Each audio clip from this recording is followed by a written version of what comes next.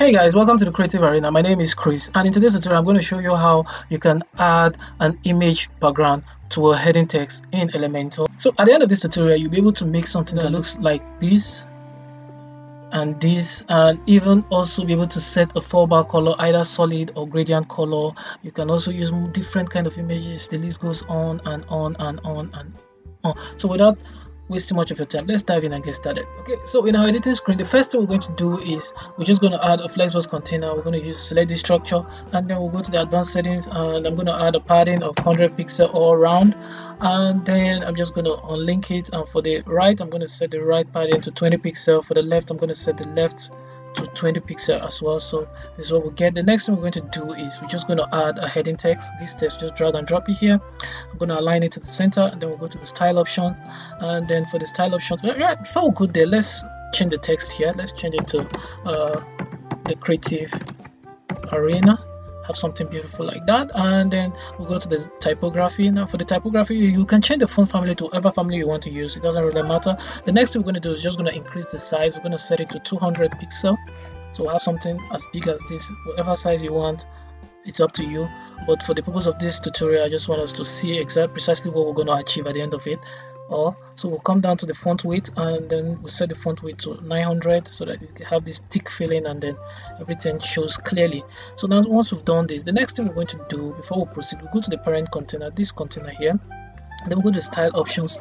The style options, we're going to change the background type, background color. I'm going to set it to black so you can see exactly what we're doing.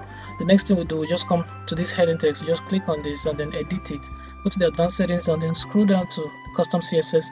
Now we're going to add some custom CSS here, so a few lines of custom CSS. Not to worry, if you have little or no knowledge about CSS, I'm going to explain to you each section of the CSS, and then for you to be able to customize it to suit whatever design you want to make.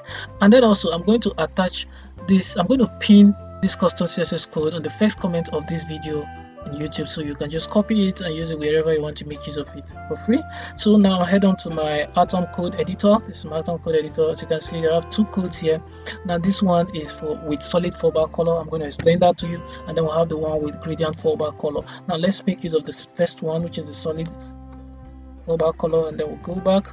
Now copy and paste this here. You can see that it disappears. What the reason for that is our fallback color is black, so we're going to set the fallback color to white so we can see it. Now I'm going to explain to you what this is where we'll add our image URL, the image we want to add to the background of the heading text. And then this one here is the no repeat option. If you want your image to repeat, you can just set it to repeat by removing this from it, and then you can set the image to repeat. But in this case, we're just going to set it to no repeat. And then this left center, this is your image position. Now we can set it to center, center right, center bottom, and so on and so forth, just depending on how you want it to be. So the next thing we're going to do is we're going to our media, and then this is the image we're going to use. So just copy the image URL here, and then for the purpose of optimizing your website for speed, make sure whatever image you're going to use here, you've reduced it to the minimum size as possible so that it loads fast and it doesn't slow your website. So this is the image you've added. You can see it shows clearly. Now let's practicalize what I've said. Now if we should come here to the positioning, I will set it to center. Let's change this left to center. You can see it has moved to center. If we change it to any other position, it's going to reflect here. So this is what we'll have here. You can see this is beautiful. So if you're designing a dark website, as in the dark mode website, this feature can really come in handy for you. And also, now in the situation whereby your image takes time to load or your image is broken or something, you can see the fallback color. This is the fallback color, as you can see. So the next thing we're going to do is I'm just going to duplicate this. So I'm just going to duplicate this, and then we'll come down here, and then we're just going to go back and edit this, and then we'll go to the advanced settings, and then we'll come down to the custom CSS, and I'm just going to remove this code here, and I head back to my atom. Now we're going to make use of this one with a gradient fallback color. Now I'm just going to copy this out, and then I head back here, then I paste it. So you can see now this is not a solid color, this is a gradient color. You can see this is a gradient color.